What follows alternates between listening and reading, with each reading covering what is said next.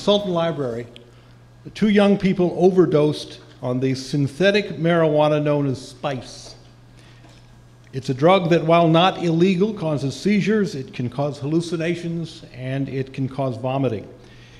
But the drug problem along Highway 2 goes far beyond spice.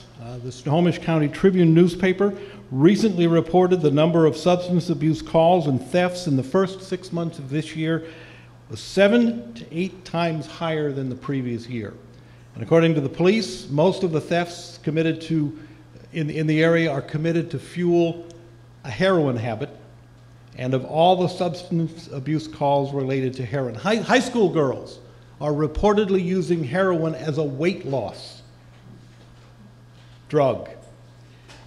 Drug-related hospital admissions have skyrocketed in the area. Heroin and other illegal drugs are taking a toll on the health and security of all of our communities. There is no Mayberry anymore. The Opie is probably a user, if not a dealer, these days.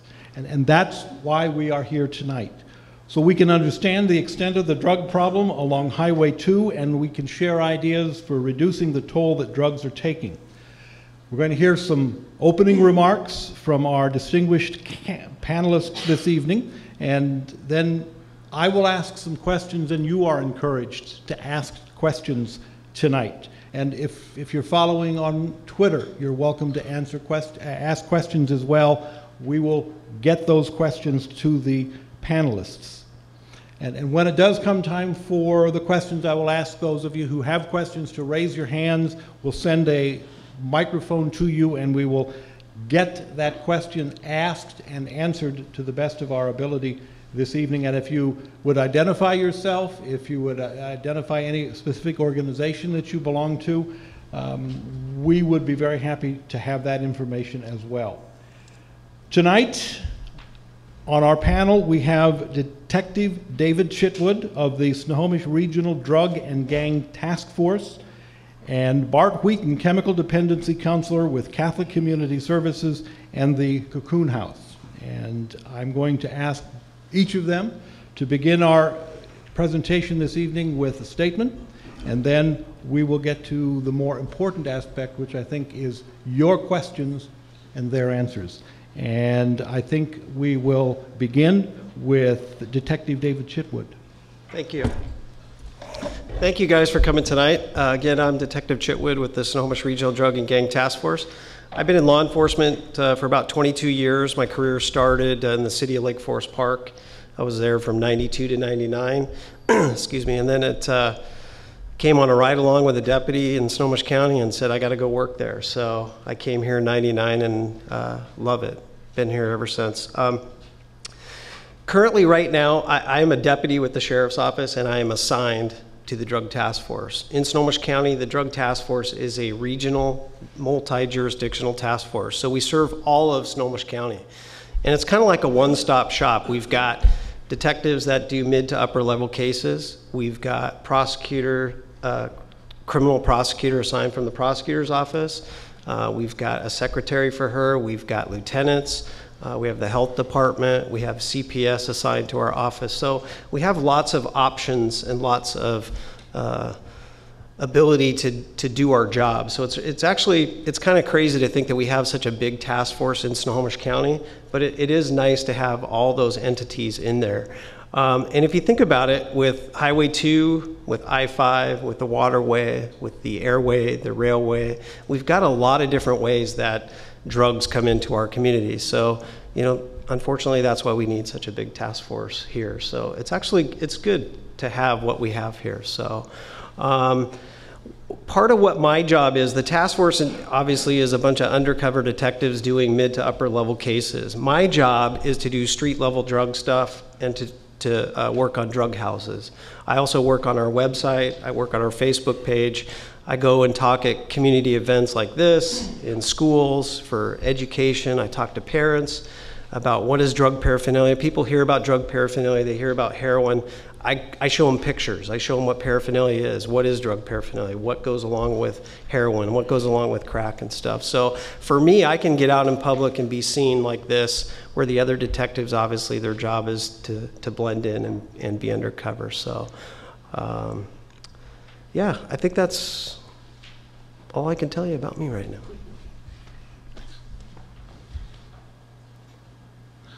My name is Bart Wheaton. I'm a chemical dependency counselor for Catholic Community Services. I work out of the Cocoon House currently. I've been working as a chemical dependency counselor for Catholic Community Services this is my 5th year. I have been working with Cocoon for the last 2 years. And when working with the Cocoon, it's a little more at-risk youth, more at-risk for criminal activity, more at risk for homelessness, and just more at-risk youth. When working with the youth, I frequently have to work with agencies like schools and parents, and also work with the police and probation departments.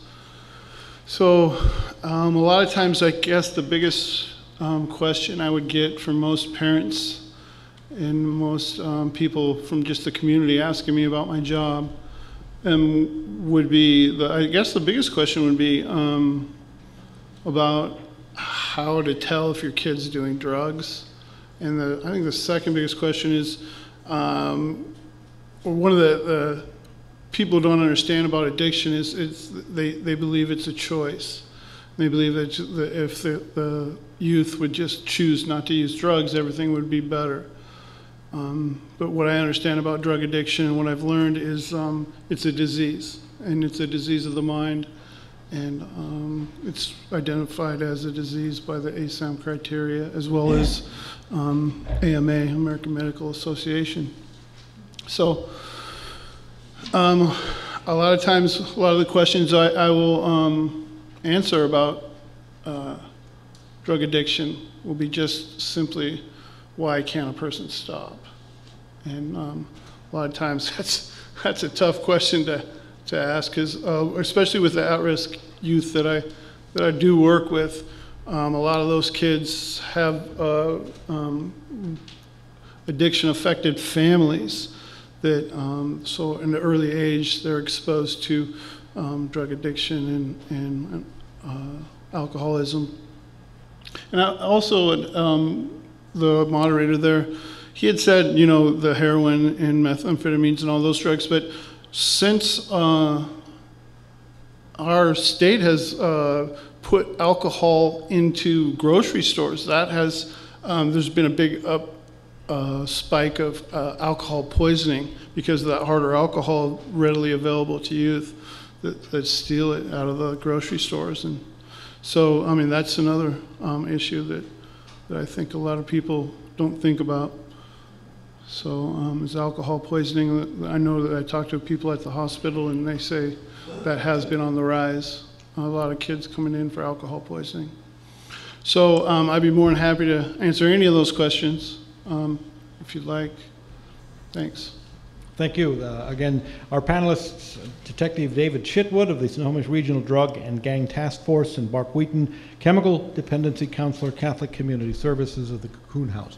And if you have some questions, please feel free to ask them. I will exercise the moderator's prerogative and ask the first question. And this one for Detective Chitwood. When you started 22 years ago, what were the primary crimes of youth that you were dealing with? Was the crime of illegal drug use, alcohol abuse, as high on your list as it is now, 22 years ago when you started? I think it was just starting, but I came from the city of Lake Forest Park in King County, if you guys know where that's at. So it's a different kind of activity there. Cocaine, a little bit of heroin and pills, marijuana. It just wasn't as big as it is now here. We don't have a high school. They had an elementary school in Lake Forest Park. The closest high school I think was Bothell, and then maybe up by Shoreline High School. So we didn't have the kids in the community like this, or like in Gold Bar, or like in Stanwood that's got the high schools and stuff. So it's a tough question for me because it was different there.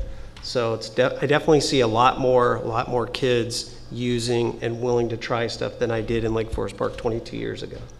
And for you, Bart, with the kids that you deal with, the kids that you talk with and deal with, what do they tell you about how they got involved with drugs and when they started? I think the most common reason I hear is peer pressure. Friends will have they'll have been around somebody else that was using the drug and asked them to use it.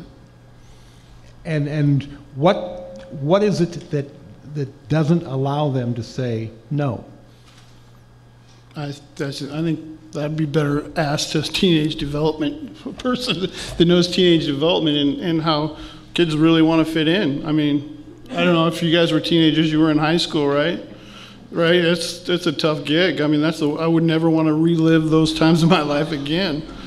So, I mean, really, you know, that need to want to connect and to want to fit in. And are you seeing an involvement at a younger age, or is it fairly consistent? It's fairly consistent. Usually, the age of first use, around 8th or 9th grade. And so that would be 12, 13, 14 years old? 13 to like 14, yeah. 12, 13, 14, yeah. And it generally starts with peers, not in the home?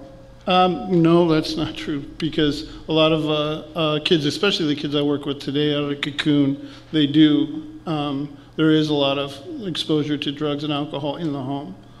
But, I mean, kids like, I worked out at IOP group in Marysville, which is a kind of a rural area, and those kids certainly would the main reason was peer pressure out there. And we're having this forum here and the opportunity for you to ask questions as well. If anyone has a question for either of our panelists, please raise your hand and let us know that you have that question. We'll get a microphone over to you and give you the opportunity to get that question asked. So please don't hesitate to raise your hand if you have questions for tonight. Let me put this question to both of you. We know that there's a genetic link for alcoholism.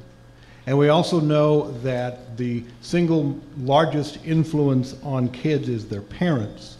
Is the dynamic going to change? What do you think the impact is going to be now that the recreational use of marijuana in Washington is legal? Do you see it having a significant change in drug usage numbers in the county as a result of it being made legal? Detective? I don't think it's going to help.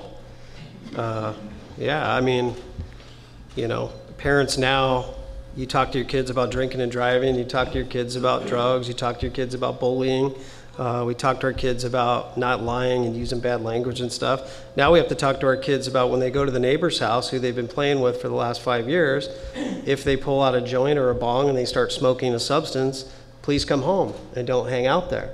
It's another conversation that we have to have with kids. Some parents are going to choose to smoke in their house and smoke marijuana, and that's fine if that's what they choose to do because it's legal in the state of Washington and the voters approved it. But as parents that are against that, we have to talk to our kids and let them know, listen, this is what marijuana looks like. This is part of the paraphernalia that goes along with it. If for some reason you're at a friend's house or you're at a gathering and their parents or their brother or sister or whoever pulls it out and starts smoking this, we want you to come home or give us a call and we'll come and get you. And then that's a place that I know that my kids will not go back there. So I think it just is more conversation that we have to have with the stuff like drinking and driving when they're in driver's ed and that type of stuff.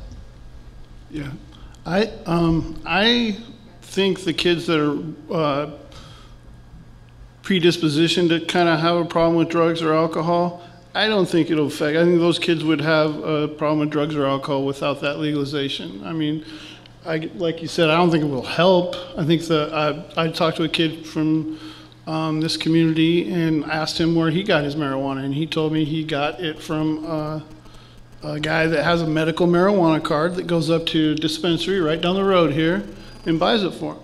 So, Would the kids that you have that conversation with, your children, and you say if you're over at a friend's house and they pull out a bong and they start lighting up,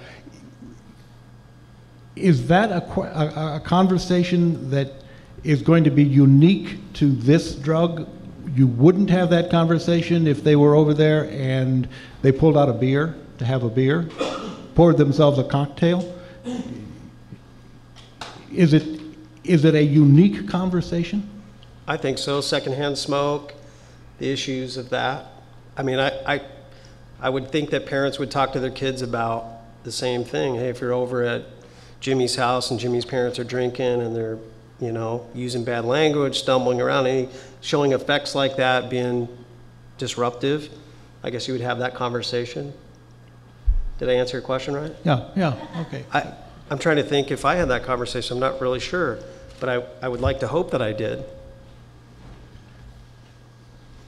And again, if you have questions this afternoon, please, we have a question in the back. Please stand up and identify yourself. Hi, my name is Donna Noble. I live in Marysville, and I'm a student support advocate in Granite Falls School District. So this question is directed to Bart. So Bart, with the kids that you're seeing, and this is something that I've experienced, is that kids are getting clean from the harder drugs, the meth and the heroin and things like that, but they're still using marijuana to the point where it would be deemed that they're dependent, but they're not looking at it in light that it's that bad, because, I mean, obviously if they're addicted and using the heroin and meth, they're not doing that anymore, but they're still smoking, and they don't look at it like it's a big deal or it's disrupting their life and it helps them to focus and stay calm and things like that. Can you address that as far as in your role and what you know and how that's going to impact them and Sure. the clean and non-clean type thing? sure, yeah, and that does happen quite a bit. And I think another thing needs to be said about that legalization, because what that does do, and that's a part of the conversation I think Detective Chitwa was talking about, is it normalizes marijuana and normalizes marijuana use. So a youth might think now it's legal, it's harmless. So which, I mean, alcohol's legal, but it still can cause harm too. So I think that's just part of the conversation, like Detective Chitwood said. But so my experience with youth that are trying to get off heroin and trying to get off methamphetamines and using marijuana, that's a very common thing that happens actually. What they will do is it stimulates the same parts of the brain marijuana does, so it's just a matter of time before they go back to those drugs. Any other questions? Yes. Just wait for the microphone. Please stand up and identify yourself. My name is Monica Stedman. I'm a social worker, have worked at Providence for several years, and now I'm an independent clinical social worker. I would beg to differ, I guess, about that kids aren't using the methamphetamine, the opiates. I think that what I'm seeing, or what I have seen, is that they're just going straight to the heroin. It's they don't have the money to spend $80 on a pill, or and so, and also the age group. I have 3 boys. My youngest is going into 6th grade. Sorry, I have 3 boys. My youngest is going into 6th grade, and I ask him, when he's at the skate park, have you been approached? And several times he talks about it, and working within the pediatric unit, the age group I'm saying is lower than. I'm talking about kids that would have to come in and see me for an assessment. The age group of those kids, not age group of kids that will be approached. I'm sure those kids that see me for assessments, usually right around age 13 or 14 is the initial. I mean, every once in a while I'll get one as young as 12, but never younger than that. Interesting. Thank you. And there was a question in the back. I am Sheila Kraft, and I'm a member of Naranon of Monroe. And I came because I was told that there was this meeting, which I think is awesome. And addiction, as you guys probably know, especially the Wheaton from the Cocoon House, it's a family disease in that it affects the family. Okay, so the addict is affecting himself, but it can be devastating to find out you have a child who is addicted, whether they're going in and out of jail or whatever it is, in and out of treatment, which can be very expensive, or a family member or a close friend. So I wanted to let people know, especially parents, that there is a group for you, a support group. It's called Nar-Anon, and it's similar to Al-Anon for AA.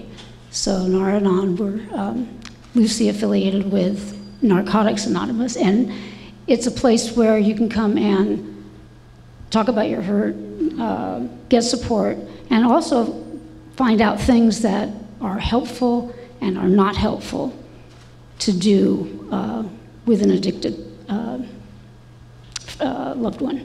So I have materials with me, brochures, and also a printout of all the meetings in Western Washington.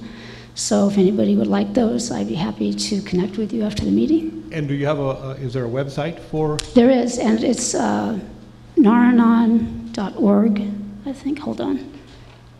I just usually put in Naranon into the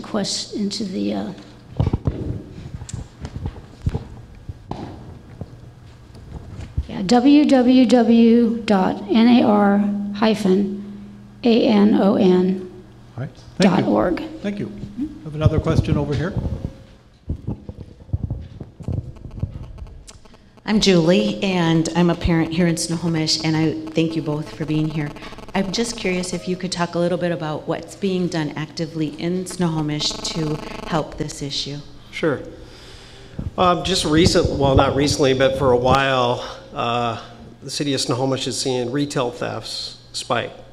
So for instance, somebody would go into Kohl's, grab some stuff, take that item, maybe to Fred Meyer's, return it, get a gift card, take that stuff, that money, or that gift card, either trade it for heroin or take it somewhere that somebody's given them maybe money for that gift card, like 57 cents on the dollar or 80 cents on the dollar, and they're getting cash for that.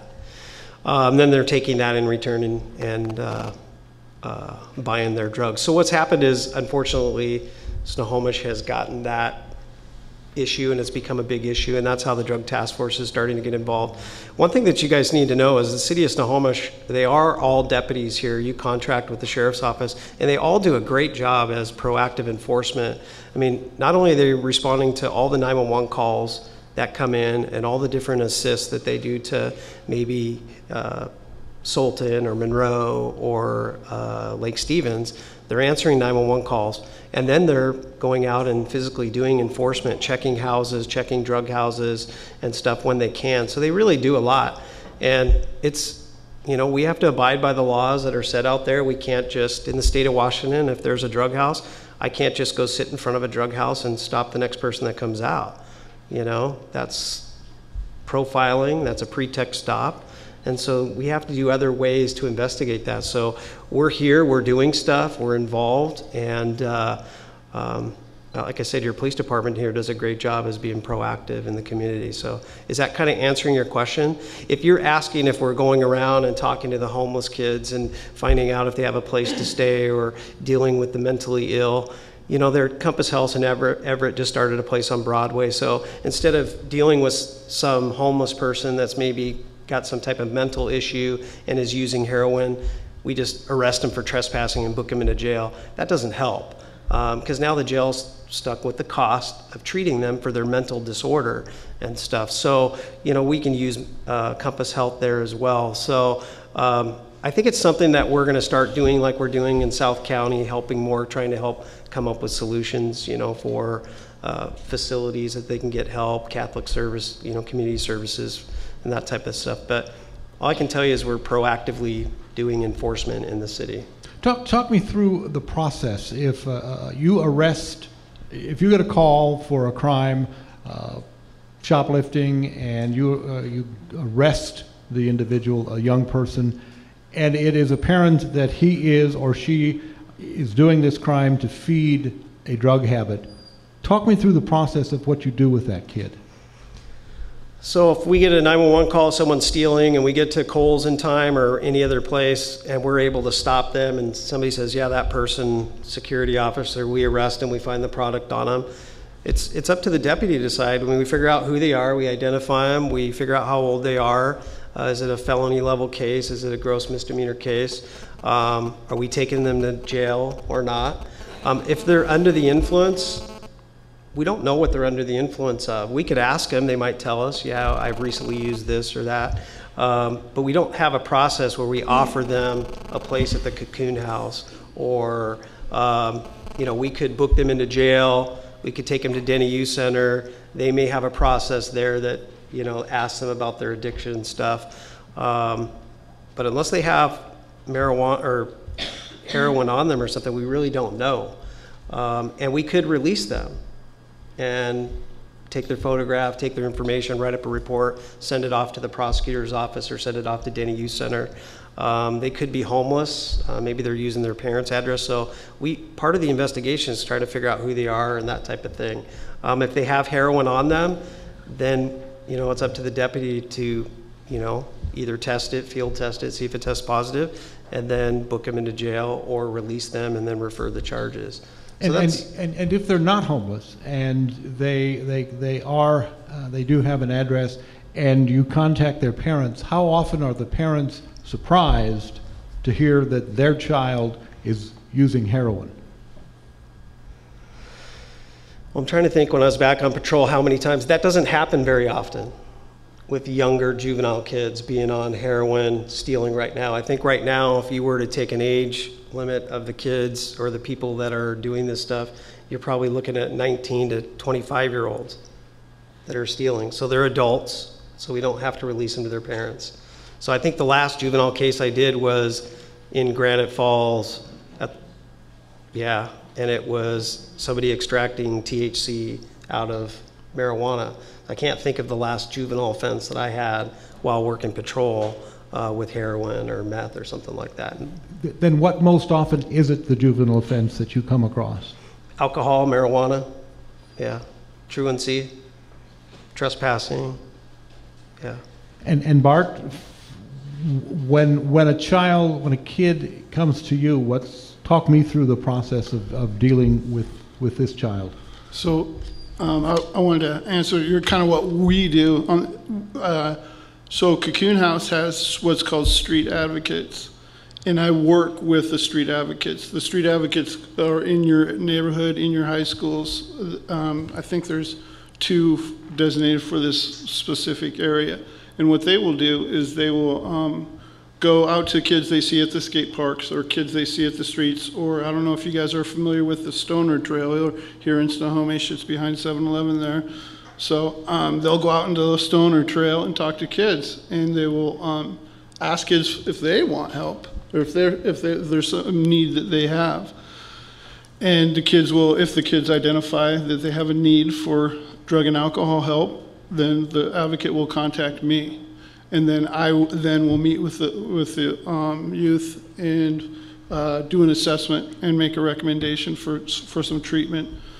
And or if it isn't drug and alcohol help, if it's mental health help or housing help or legal help. And a lot of times that is how kids do get in touch with me. They do end up in Denny Youth Center and then eventually get a probation officer.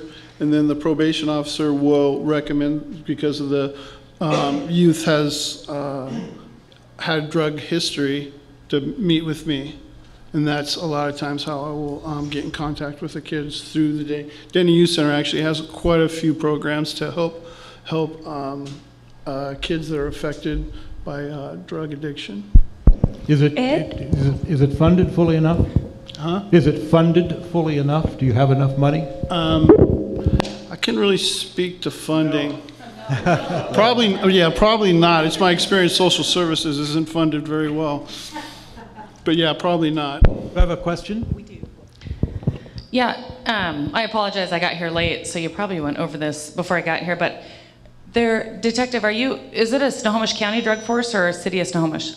Snohomish Regional, so it's all of Snohomish County. Okay. I'm a mother in Monroe, and I'm going to be out of town next week, so that's why I came here. But I was wondering, kind of in addition to what you said, wondering more about proactive stuff that's being done. There was a thing put on by the Monroe School District at the beginning of the year, and it was great. Unfortunately, I didn't bring my 12-year-old because I didn't realize that. I thought it was an adult program, and it would have been great for him. And I think education, the more information you give kids, the better. So we're not too, being proactive rather than, reacting and then needing the treatment in the cocoon house and being homeless and everything. Is the Regional Drug Task Force, do they do anything like that? Put on programs for kids, like not just DARE, and, I can talk to my kids about it, but I'm just mom. Yeah. Do they do anything like that? Yeah. So a couple years ago, what we started to do different of the task force, we sent out letters to all of the schools in Snohomish County and say, hey, the Drug Task Force would like to offer this 30-minute drug awareness type thing. So we did a whole lot that year, and then it's kind of slowed down. Most of the schools will have, like, in their health class, they'll talk about drugs and alcohol, tobacco, and that type of thing. Right now, I currently work with just a couple schools at the 6th and 7th grade level. But if anybody were to call and say, hey, Monroe High School 9th graders health class, they want to do something for drug education, awareness, that type of thing, it would get sent back through the sheriff's office or through Monroe and could come to the Drug Task Force. The city of Monroe, with that being their school up there, they could do that themselves. So I'm not really sure, but if they were to call and say, hey, do you put this on? We would definitely, that's something that I do.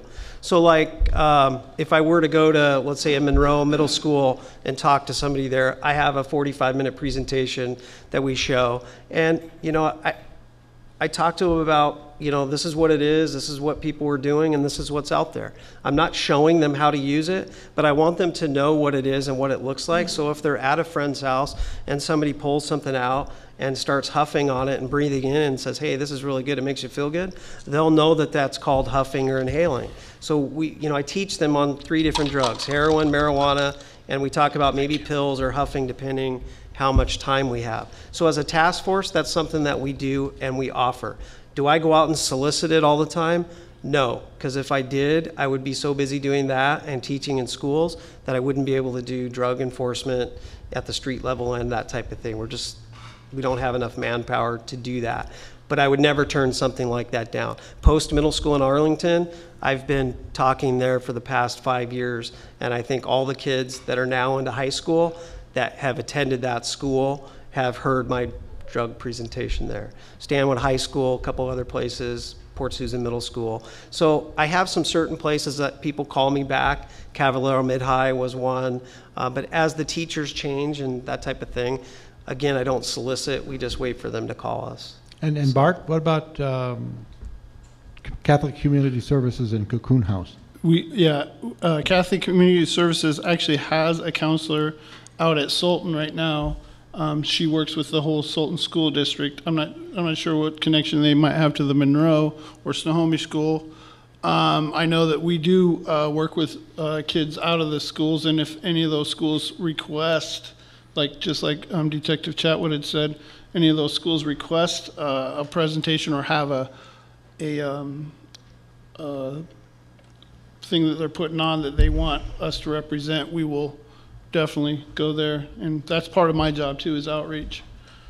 Are there other questions in the audience?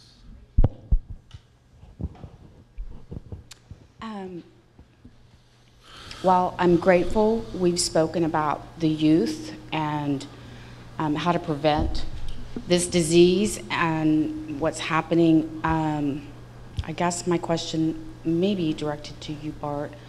I don't know if you can answer it or not. My addict is not a youth and did not start until later adulthood. And I also live in the city of Snohomish, and from what I've seen, it has a huge problem in the 19 to 35 years. And those are the kids and the people that the detective spoke of that are doing the robberies, the home robberies, Right. the break-ins. As a family, we've tried everything we can. Right. We are limited legally by what we can do. But as an addict, they're not in the right mind. Why Right. can't we commit them?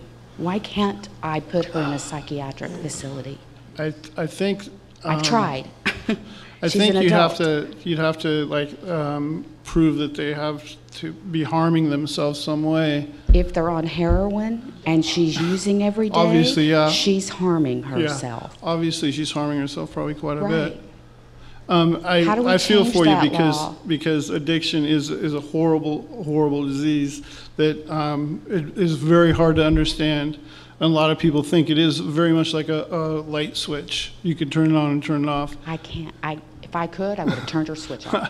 And so until the person that's addicted has a desire to try to do something different or starts to value different things and seek out some help, nothing really can be done. It's like Even if they could get that mental health help, you don't think that? And I see what you're saying, that if you could get them just to go to the, I guess the best way I could put it is my experience, is if I put a puddle of water here, spilled some water, and I pushed on it, it would spread out. And that's kind of what it's like sometimes when you push on an addict.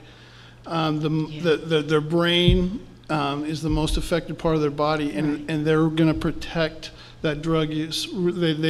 That drug use to them is survival.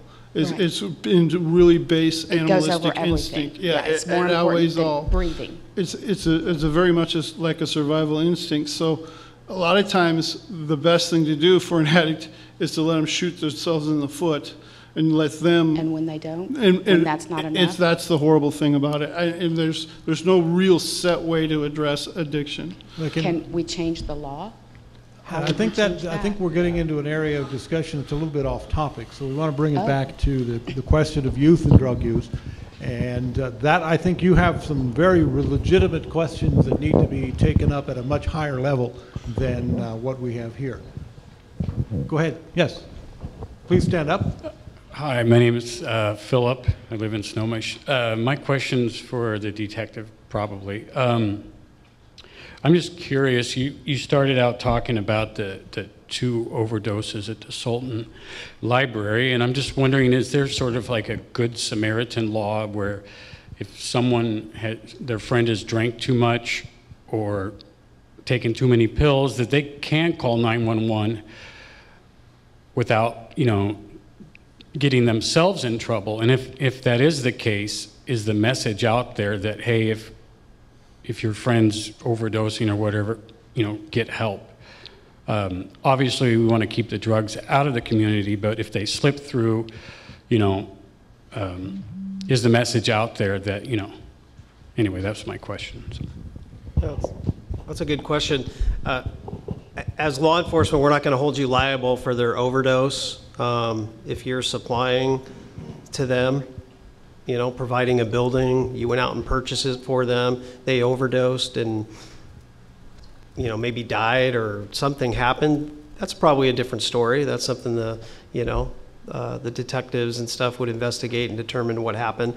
But if it was just, let's say it's a normal, somebody took too much, took a pill that they, started to react from, calling 911, getting us there, getting the fire department there. I don't think you're going to be held liable for that. I don't know necessarily about the Good Samaritan part of it.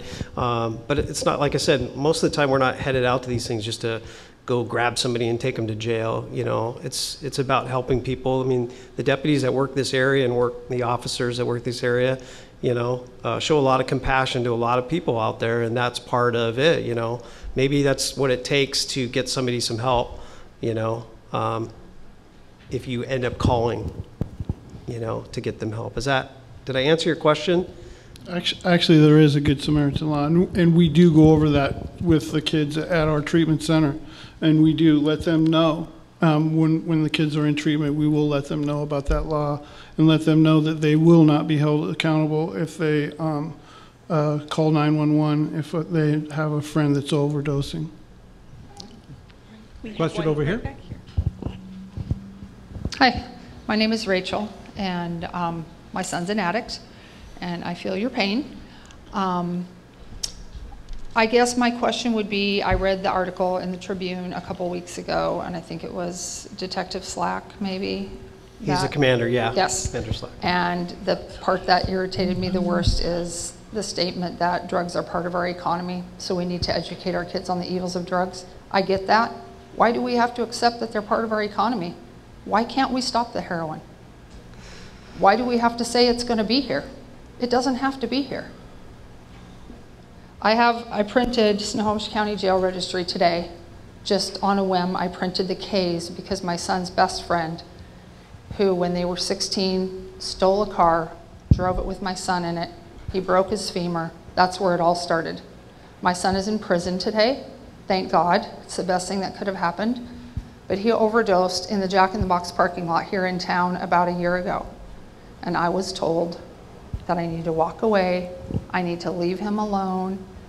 I followed the ambulance as far as Bickford, and I turned my car around, and I went back and begged the police to go to the hospital and arrest him and take him to jail. They said there was nothing they could do. He went the next step. Somebody else got hurt, which is, I'm sad. God saved them, and they're going to be okay. But why do we have to accept that it's part of our economy? Why do we have to accept that heroin's in Snohomish? These petty thefts, this young man has been in jail 30 times since he was 16. Why? That's my question. Why? There's no consequences, and I don't know if it's our judicial system. My son went through drug court at Denny. Fantastic program. Are they funded well enough? No. They're the best thing that happened to him. They probably saved his life. He has overdosed probably 4 times and been brought back to life. Trip to the hospital in the ambulance, hit him with the Narcan, and he's good to go. Until they suffer real consequences, some of them will not quit. Well, let's put that question to the detective. What would have to happen if the community wanted to say no more heroin? I mean, it's a big thing. I mean, I'm trying to think about what you're saying. If I responded to that call and he was overdosed, I start looking for paraphernalia, I start looking for stuff. If I don't see anything and he already used the needle and put it in him, maybe I could charge him with drug paraphernalia. But I can't charge. Okay, that's a difference. See, I mean, that's how we start investigating it and start figuring it out. Would I go up to jail, or would I go to the hospital with him, get a clear to book, and book him into jail for that? Really depends what's going on at the time in the county, so I can't second guess about that. As far as the community, yeah, the community needs to get together. They need to take a stand on drug houses, problem houses. Just because, you know, I've talked to multiple people about houses, just because people go to a flop house and party and stuff, it's not against the law, okay, to go to a house and party. So it's not against the law to be poor. It's not against the law to be homeless. So, but the community needs to come together and through their block watch system, through working with the local police department or the sheriff's office if they're unincorporated. They can go to the task force website, report suspicious activity, report people, provide information. Maybe that's something that's going to help us, because if we didn't know about that specific vehicle at that specific house, that could be the dealer that we're looking for and the break that we're looking for. So people talking to each other and getting involved, yeah, that's how you take back your community, you know. We have other questions here this evening. My name is Steve Strickler. I'm the Director of Juvenile Justice for Youth for Christ in King and Snohomish County, and work specifically with the Denny Juvenile Justice Center throughout probation, the drug courts, and actually work for a couple of the Superior Court judges in developing youth partnering and mentoring programs for the offender drug court and the AROI drug court. And I feel your pain. I know your son. I was there when he graduated. There is no simple answer to this. And saying that why can't it just not be here is like putting blinders on. I mean, it's here. And what I would say, if you have family members that are between the ages of 12 and 19 the offender drug court, which is a court that a juvenile will have actually committed a crime. And if you get him in that drug court, there are enormous resources available to help those kids. The ARY drug court is not an offender drug court, so a kid that just has a drug problem, that process can be initiated by a parent or a legal guardian, and if the petition is approved, then the judge and the court becomes the parent or the guardian's partner in dealing with whatever's necessary, and then mandatory treatment can be assigned. Whereas that's where a lot of the times there's not money. And we don't have one, correct me if I'm wrong, Bart, I don't think we have one treatment facility in the county. Maybe there's something in Mount Vernon, but most of the kids that we commit to treatment, they have to go to Yakima, they go to Spokane, they go to Vancouver, they go all over the place, but they don't come here because of money. We just don't have the money. Yeah, there's no inpatient facility. There's detox facilities, but as far as inpatient facilities, none in Snohomish County. But if you just go online, and you could actually do the web search for Snohomish County Reclaiming Futures, which is a change initiative in the county. I'm one of the board fellows on that council, on that committee. And we work with Superior Court and all the at-risk youth organizations that work with kids throughout the county. And there are a ton of resources that have become available there. And over the last couple of years, hundreds of hours has been spent gathering that information. So you can go to that site and get some questions answered. Yeah. We have other questions, so please be patient as we move through the room and around the room, getting the microphone to you here. Please. I'd like to say something. Actually, our Catholic Community Services at-risk youth representative is right here in the room. Her name is Becca Reed right there. So if you do have any questions about the at-risk youth program, Becca would be happy to answer those. Hi, my name's Linda, and my question's for Detective Chitwood. Yes. Try not to cry now. Be strong. I know. I lost my son last July 6th to heroin. How old? 34. Okay. On our property, he had an apartment, and so many times my husband and I were scared to check on him. We were scared he's going to be dead. And the time he did die, we were shocked that it finally happened, because we've been scared of it for years. And I remember the first time he tried heroin, he came in the house and said, "Mom, do you like me?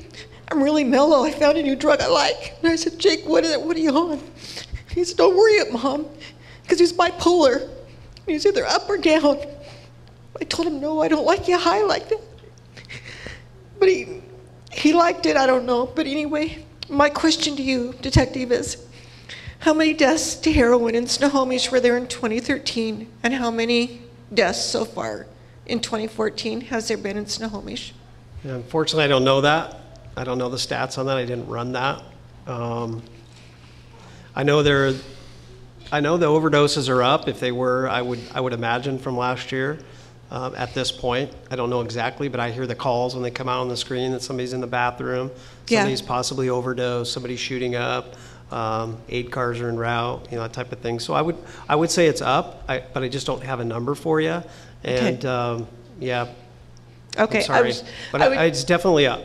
Okay. Yeah, because we've all told him it's been hard on my husband, myself, my daughter, and my other son, and we all told him this isn't going to end good. Right. And he died on a Saturday, and he was going to go into rehab on Tuesday, and that's a problem. You have to wait a year, you have to wait months. Right. So when he was ready to go into rehab, we couldn't get him in rehab. Right. Then he dies, and we knew he was probably doing his last Yahoo or whatever before he went in. Yep. Kills you. Yep. Probably took way too much or something, or yeah. It was black tar, and it was pure. Yeah. Sorry.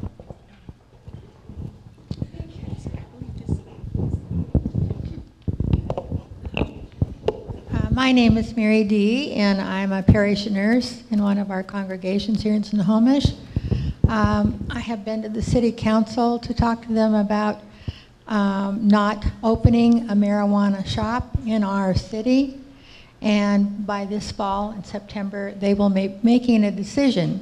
Several council members are for opening a shop in our community. One of you suggested that it seems that when we advocate for this, that it seems like we're normalizing the situation, and that's the way I see it as well. I feel that we are trying to make money on the backs of our children by advocating for something like that in our community. Even though it probably will not stop drugs, we still do not need to sell it in our community. Several areas have decided not to do that, like Monroe, for instance, and I believe Marysville. So I'm hoping that all of you will talk to the city council and go to the meetings and advocate that we don't do that. One problem I see you have as a police person and working in what you do is our media. Our media is actually supporting marijuana. When I turn on the television and watch the news, I see the program talking about the newest shop that's open. We now have a mother and son working together, opening a shop on marijuana, and they're almost affirming. Did you have a question? That these are good. What I would have a question in is that the next thing I was going to say is that we have several programs that are going to be discussing on how we blend marijuana into our food. And how can we prevent, I know they smoke it, I'm a nurse, I know all about what they do with it, but what can we do about keeping it from candy and cookies and then kids want to sell it on the playground? How can we keep that part of it from happening? Thank you, thank you. Might be above your pay grade, but if you'd like to take a shot at answering that question, what can the community do? What role should the community take? Well, if the community doesn't want it in the city of Snohomish, where do you go? You go to a city council meeting, right? You burn up their phones, you burn up their emails, you let them know and make it clear that this community doesn't want it here, okay? How you do that, that's totally up to you, okay? And how often you do that, I don't mean to burn it up tonight and call your friends to do that, but what I mean is that's how you make a voice for yourself. As far as stopping it into edible items, that type of thing, the voters in the state of Washington approved it. It's not gonna stop, okay? You can stop it from your community here, but you're not going to be able to stop it in all the communities, so it's going to be around. As far as an edible shop or a taco, you know, like those little portable places that go around, maybe there's going to be something in the city of Snohomish, you know, stops that from coming in and selling their product in the city. I'm not really sure. That's, again, over my head. As far as kids, under the age of 21, it's illegal. Okay, so edible items, if we were to go out to the park, if we were to stop kids, we can confiscate that stuff. If we know what's in it, obviously we got to send it out and get it tested and do all that stuff. But, you know, that we can still do the enforcement end and take their stuff, okay? And then figure out where they're getting it and that type of thing. So it can be done, but if you don't want it here, I suggest going to the city council. Let me bring this back to the focus of the forum here and ask both of you. It's obvious that the beginning of the solution of the problem at any level is going to be in the home and with the parents being involved and knowing what's going on. So can you talk a little bit about what some of the signs parents should be looking for beginning experimentation with drugs by their kids? What should they be looking for? I think the first thing to look for is change in friend group.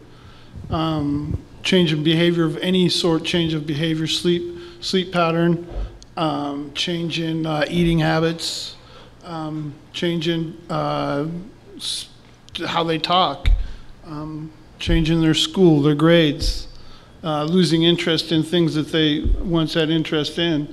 I can tell you that the biggest protective factor for youth in drugs and alcohol is the family, and is also outside like football or church groups or youth groups or just outside activities that the kid can do and that they're held accountable to. That's what I do for my children, and so I know those work well, and they've been proven to help in keeping kids away from drugs and alcohol. Yeah, for me, the signs are as law enforcement, are you missing stuff in your house? Are things coming up missing, or checks being written that, you know, by your juvenile, by somebody that's living there? You know, what types of things are missing? What types of things aren't feeling right? Like you said, the language, the attitude, the coming home at late, smelling of smoke, anything like that you just know, listen, that's not right. Something's not right here. If that little hair on the back of your neck sticks up, you need to investigate it. You need to be hardcore. Do you have passwords to their cell phones? Do you have passwords to their Facebook account? You know, do you know what's going on? Do you know who they're talking to? Do they have Snapchat? Do they, you know, what are they doing? You know, we're the parent. We need to be involved. We need to know what they're doing. And that's how you try to police it. Does it always work? Not always, but it helps you to know what's going on. If we just turn the other way and not know what they're doing and allow them to stay out till 10, 11 o'clock at night, or allow them to stay on the computer till 12, 3, 2 o'clock in the morning, and we don't know what's going on with their passwords and their Facebooks and that type of stuff, that's how they start, experimenting and taking the next step and going. So. And your response to the child saying, what, don't you trust me? Yeah. I trust you, but I want to know what you're doing. I want to make sure. I want to know who your friends are. I want to know what your friends are doing. For instance, when I see certain things of certain kids commenting a certain way on something, I say something. And not only do I say something to would have been my kid, I would say something to them the next time I see them. So, but I'm thinking, and I'm talking from a cop. I'm a cop, and so I want to get involved and get right in somebody's face and talk about it and stuff. I don't want to, but I think that's how you stay involved as a parent, to see these signs and start asking questions and knowing what's going on and pull back the reins. And, oh, you don't want to come home at 10 o'clock when I told you to come out at 10 o'clock? Then give me your iPhone for the next week. Can you talk a little bit about, as we return to the basics here, a little bit about where the drugs are coming from? Are these drugs domestically provided, or are they coming up from Los Angeles or in from New York? Yep, coming out of state. Like I said, cartels are bringing them in. The task force is all around Washington, DEA, Drug Enforcement Administration. Everybody's working hard and being proactive to stop the mid to upper level flow of it coming into the counties and coming in. And they're doing a good job. I see the stuff that comes out of all the busts that they do, and the kilos, 7 kilos, 10 kilos, $500,000 here. They're working hard and they're doing it. But stuff gets through, and we get the collateral damage from it. So. I have another question. My name's Gary. One of the things that I would like to clarify, because we've covered multiple subjects tonight, that if the crime basically, and that was the purpose of the meeting, is being perpetrated from the 19 to 35-year-olds that are adults that can make their own choices, one of the things that we can do is, if you look at it as that person to support their habit is stealing. But the parts that are in our control are all the people that are buying stolen items. Think about it. They're stealing your lawnmowers, they're stealing power tools, and if somebody pulls up in a pickup truck and wants to sell you a bunch of stuff for $5 a piece, it would be better to turn them in. It would be better to control it that way, but stop buying the stolen stuff. I mean, if you stop that source of it, they have no place to sell it. They may convert to something else, but it's very important to know that that is something in our control. One more thing, I have smoked pot since I'm 10 years old and I'm 60 years old. I have no desire to quit. I enjoy it, don't want to quit, but the point being is that if I had my kids, my 12-year-old kids, which are all grown, came to me and said, Dad, I want to go drinking tonight, or I want to go smoke pot, I'll tell them to go smoke pot all the time over the effects of alcohol and how extreme it is when people just drink and drink and drink, and then they get behind the wheel. I wouldn't have any issue of people that smoke pot and drive cars.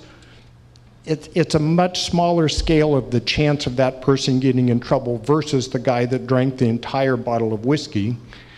Just to let people know that smoking pot is there are millions of people that smoke pot in this world, accept it, but the things we can control is to stop the crime. Well, let me Sure, just I gotta put that comment on to the detective there about. So we don't know this yet, but reference your comment about somebody smoking and driving down the road versus drinking. Yeah, no, that's.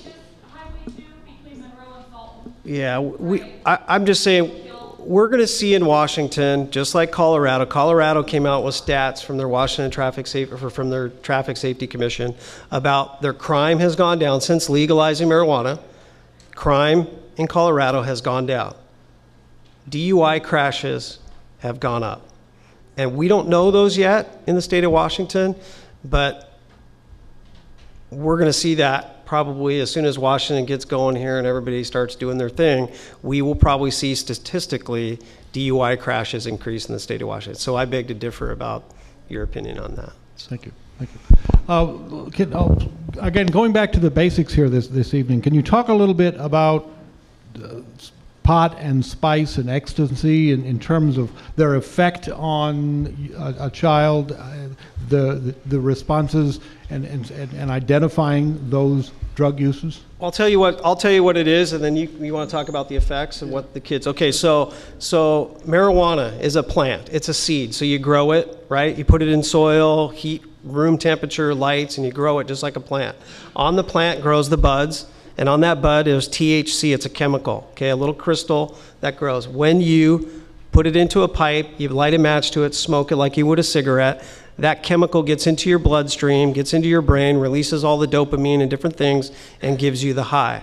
The spice, all that is a synthetic form of marijuana. So what they've done is they've taken this herb, they've sprayed some chemical on it, that's the synthetic marijuana, so it's synthetic THC. They've sprayed this chemical on there, so when you smoke that spice substance, that chemical, when get into your body, into your lungs, and into your bloodstream, gives you the similar effect as that of marijuana. Does it give you the same effect? I don't know. Does it make you hallucinate a little bit more, do some stranger things? Yes, I believe so. But so does everybody get the difference? So one's a chemical, the other one's a plant that grows the THC, the crystalline substance that you ingest, right? Okay, you want to talk about that? So with the spice, the problem with spice is, like you said, it's a chemical. So whoever's making that chemical, the ingredients can be changed and altered. So you're never going to get the same chemical, type of compounds from different types of spice. They sell all different types of it at the smoke shops right in town, right? And it's my experience that I haven't heard of any, but I'm sure they're out there, that the kids that use the spice are usually kids that already have been exposed to marijuana and have smoked marijuana. But I'm sure there's kids that'll get the spice and experiment with that first. But every time I ask a kid about spice use, they almost inevitably tell me it sucked. Then I ask them, why would you keep doing it then? Because they always tell me they've vomited or they've gotten really hazy vision or hallucinated, and they said they didn't really care for it. And I'll ask them why did they continue doing it, and they'll say, I don't know. It's easy to get. Is it addictive? It is very addictive, yeah. Yeah, it stimulates the brain in the same receptor sites as other drugs. It stimulates the brain. And can I just ask, in terms of price, is spice more expensive than marijuana? What kind of a price? Cheaper, yeah. Yeah, Cheaper? I've never bought it, but I don't think it's very expensive. It's like $15, and you get like 5 grams. Any other questions? We have another question here. Thank you. My name is Gina, and I am the mother of an addict as well. And when we talk about what you should know, I think you should know about our children who are 30 years old and incarcerated. I have many letters here from my son in jail as we speak. It seems like we need to begin to have conversations about our country and a different path. We fail to look at the bigger picture in many ways in our country. If you take a look at Europe, they also have a drug problem there, but it's much less than America. And if you hone in on the Netherlands, they have a drug problem. But again, it's in the ratio, it's much, much less than America. And what have they done differently than we do here? And it's time to have that conversation about changing. I took some time before I came today hoping that we could have a conversation about how to change our country and its outlook, and how to decriminalize the addict, and how to criminalize the seller. It's what they did in the Netherlands is they reduced the harm. They focused on the harm. And particularly, they reduced the demand for the dealer. So they aggressively see the dealer. They reduce the supply when the dealer doesn't have a business, of course. And then the authorities focus on the big guys. The focus is on prevention, health care, and the user. And they have some odd ideas there that would be so far, it's such a stretch for us to even think about, but it's time to think about it. For one thing, they have what's called a user room there. It's odd to us. It's a room where an addict can go, and they're actually monitored, and they have clean syringes. They're treated with methadone more aggressively there than here. There are needle exchange programs, and they vaccinate them against hepatitis. It just seems like we keep going down this same path. Drug addiction is on the rise. My son did not become a drug addict because of peer pressure. He wanted to feel normal, and this made him feel normal. And it just got deeper and deeper and deeper. Yes, education is great. We need to educate our children. We need to be in the schools and in the communities. But this mom has lost her child. I am losing mine. I expect a call any day. And I think it's time we switch the conversation.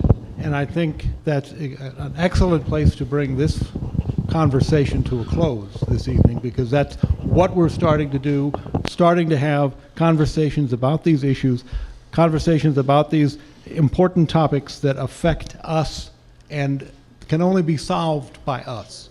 We can solve the problem if we have the community will to do it. So what I'd like to do is just bring our evening to a conclusion by giving each of the panelists an opportunity for some final thoughts before we bring the program to a close.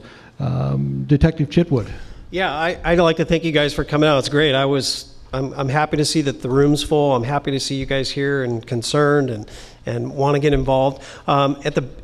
Before you guys came in, I brought some pamphlets and stuff. I never know what people want, so there might be some stuff underneath the table there that's not on the table that I'm going to put back out for you. My business cards are here. My email address is here. The task force is a regional task force. We're here to work with the community, here to work for you guys and help you guys. So my job, again, is to help you. So if there's something you need, please feel free to send me an email, and I'd be more than happy to answer your questions or get something for you that you guys need. So, thanks again so much. Mr. Wheaton. Thanks. Yeah, I'd like to echo that sentiment, because that's where I think it starts, is in the community too as well. And they do have harm reduction programs here in Snohomish County. There is a needle exchange program in the city of Everett. And they are fighting for funding for a more aggressive methadone program, but that's also been, caught up in the legislature. Suboxone and methadone. It absolutely is. It absolutely is. But yeah, we're working on harm reduction programs as well. This county is, anyways. Well, I want to thank you all for coming out tonight, and if you know someone who might benefit from a conversation of this type, please let them know that there will be another discussion of this nature, of an issue that matters, of this topic, next Thursday at the Monroe Library. We'll be joined again by our panelists here this evening, so if you know someone, if you heard something of interest tonight and you think someone else might benefit, tell them about the forum next Thursday at 7 p.m. at the Monroe Library. We've come to the end of our allotted time, and so if you have not yet done so, please take a moment to fill out the blue evaluation form. Sno-Isle Libraries would very much like to hear your thoughts and other suggestions as to how to improve these presentations and what other issues that matter should be dealt with in community forums like this. I want to thank Detective David Chitwood of the Snohomish Regional Drug and Gang Task Force and Bart Wheaton, Chemical Dependency Counselor, Catholic Community Services and Cocoon House for being here tonight and sharing their expertise. Civil discourse on issues that matter is how we get change happening. And I want to thank you for sharing your views on the topic of drugs with us tonight and responding and asking your questions. And I want to thank you for coming out. I want to thank you for being part of the issues that matter and invite you to join us here at the Monroe Library next Thursday at 7 o'clock for the Sno-Isle Library's Sno-Isle Library Foundation Issues That Matter. And if tonight's discussion has made you more curious, take the time to explore in the library using the resources of your community library and the community library's websites to find out more. And again, thank you all for coming out tonight.